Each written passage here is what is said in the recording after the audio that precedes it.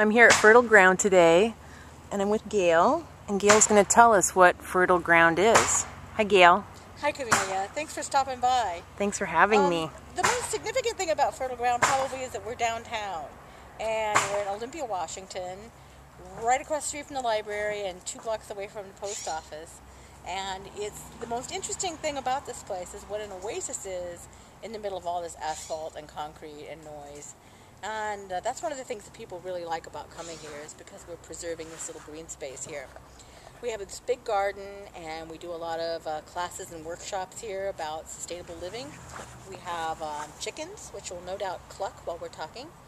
And we have the CSA shed in the back where people come and pick up their community-supported agriculture shares and also raw milk 3 times a week.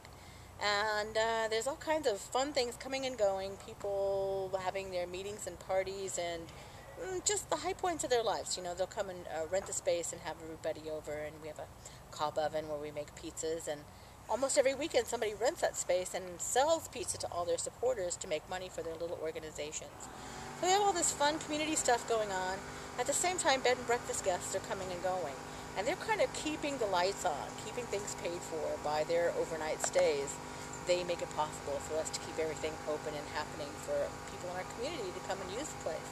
And I just think it's a really great model for how you can create a community space that people will love to enjoy using, that is not dependent on the community to support it. Well, thank you very much. Is there anything else in particular that you think you should share with the rest of us about Fertile Ground? How about a website?